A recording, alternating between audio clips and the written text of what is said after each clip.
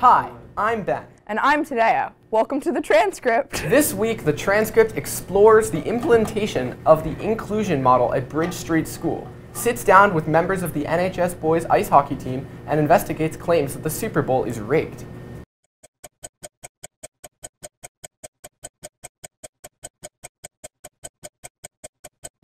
On Wednesday, the Associated Press published an investigation detailing the existence of 5 mass graves in Myanmar that were previously undisclosed.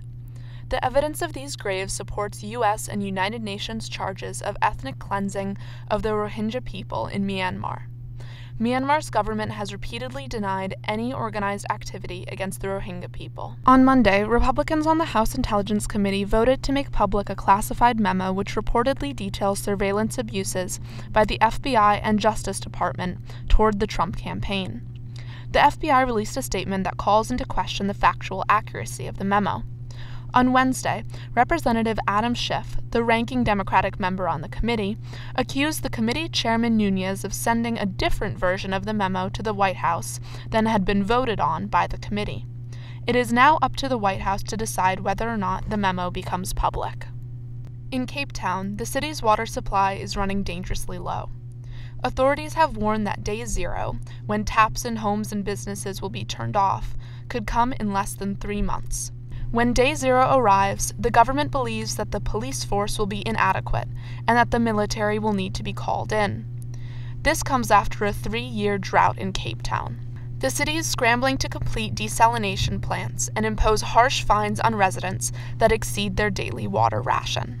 Hi, I'm Flor Castillo, and this is Tell It Like It Is. In the past week, many of you may have heard quite a bit of buzz about Bridge Street School. This week, we're exploring the new special education model and its effect on students.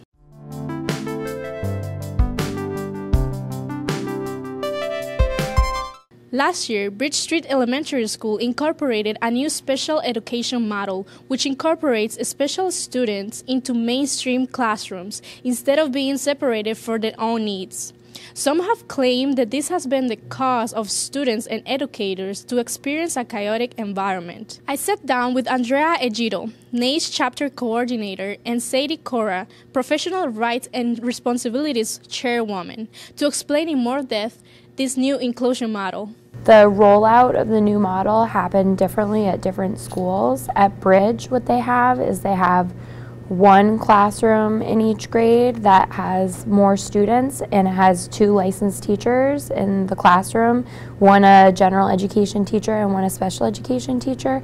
And then the other classrooms are smaller with less students and just a regular education teacher. The situation now, there are a lot of kids who have a lot of needs who used to be in the program, and those kind of big behaviors are bubbling up in the classrooms because there's not a separate space like there was when there was a program. Parents and teachers from Bridge Street School allege that the demands for the new inclusion model are high and have left them overwhelmed due to low staffing. They claim that this has sparked violent incidents against students and teachers in the school. I really don't think it's fair for NACE to portray Bridge Street as unsafe for staff.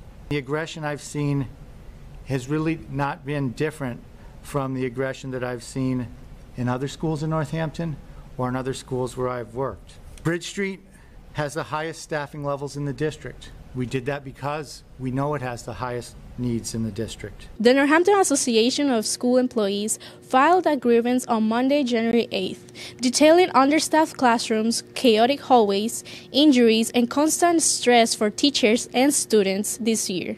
I also asked them to walk me through the grievance process and what NACE hopes to get out of filing this grievance. The current grievance that was filed was a concern around workplace conditions. There has been an effort to put more supports in place and to hear people, but I'm not sure that it's been fully resolved in the way that people would like.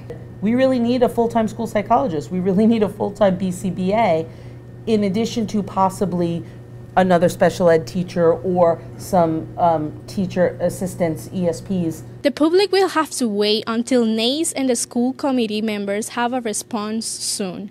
I'm Flor Castillo, and this was Tell It Like It Is. I'm sorry. The old Hamped Up reporter can't come to the phone right now. Why? 'Cause he's dead. Hi, I'm Lulu. Welcome to Hamped Up. Y'all ready for this?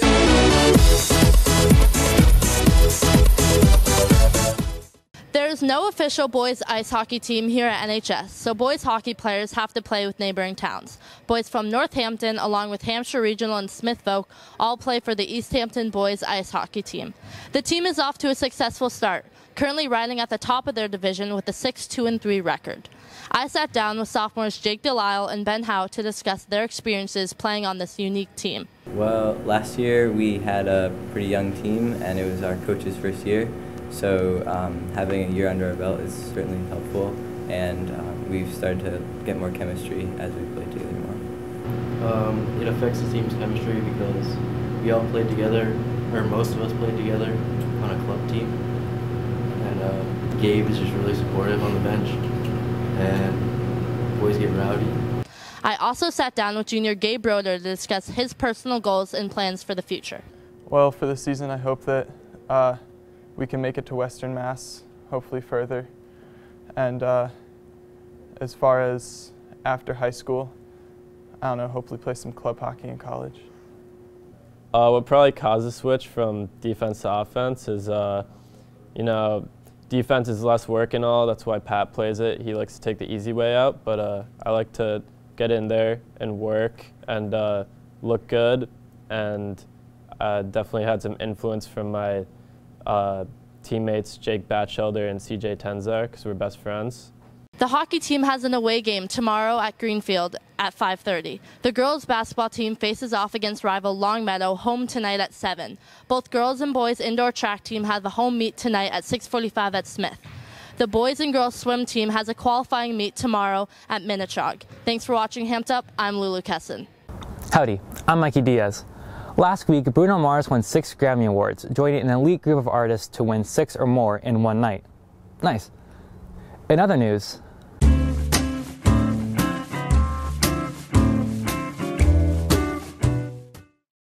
congrats, Patriots fans, you're going to the Super Bowl. Again. Tom Brady and Bill Belichick have secured the franchise's 10th Super Bowl appearance and just their 8th since the turn of the century. The already 5-time Super Bowl champions will take on the Philadelphia Eagles on Sunday. The Eagles are 0-3 in the big game and haven't had an appearance since losing to the Patriots in 2004, after they narrowly lost after Eagles quarterback Donovan McNabb threw an interception with less than 2 minutes to go. Many non-Patriots fans have claimed that the NFL has rigged the game in favor of its poster boy Tom Brady and the Patriots. I took to the halls at NHS to ask the students if they think the NFL has ever rigged a game. Do you think the NFL has ever rigged a football game? Yes. I think the NFL makes rules to benefit some teams over others. If that's rigged, then yes, I do. Absolutely not. I don't believe so, but I'm not really sure. I don't think that. No, but I haven't seen every game. No. Yes. Yeah, nah, sports are a lie. For sure. Yeah. Yeah, most definitely. These claims come after a season of controversial game-changing plays that seem to favor the Patriots. It's time we settle this once and for all. I talked with Mike Morin, sports editor of the Daily Hampshire Gazette, to get to the bottom of this. I think the debate is more geared toward social media and bloggers as opposed to the mainstream media. A lot of anti-Patriot fans out there, they're tired of seeing them, so they're, rather than taking the game and looking at why they win, people tend to look at maybe reasons why they shouldn't be winning. I think what the league does favor are quality teams, competitive games. That's why you don't see the Cleveland Browns on Monday Night Football very often. Patriots have historically managed games better than anyone. So I think if somebody's looking at saying that the league has a bias, that's really, it's almost like a knock at saying the Patriots do their job too good, that it just, they shouldn't be able to play football that well and be that successful. I think the outcome of trying to rig a game has a bigger negative effect than positive effects, because if it ever got out that the games were rigged, your league is just going down the drain. Who do you think is going to win the Super Bowl on Saturday? The Patriots, obviously. 27-10, Patriots take the dub. 45-0. 21-0. 20-7. I think the Eagles are going to win. 21-0. 27-24. 4-3. I think they've rigged it for the Patriots, and so I think the Patriots will win again on Sunday because they have all the rules behind them. The Patriots and Eagles will square off this Sunday at US Bank Stadium in Minneapolis, Minnesota. Kickoff is at 3:30 Eastern Time. I'm Mikey Diaz, and this was In Other News. Make sure to come out to the Town Hall 4th period today with National Congressman Jim McGovern. This is an extremely rare and amazing opportunity. If you have a question about any national issue, just write it down on a note card with your name, and you'll be called down to ask the man who represents you in Congress. Don't forget to head over to nhstechnology.org to watch this week's online extra. I wrote a rock opera about the building of the Brooklyn Bridge, and it's a mystical and mythical version of it.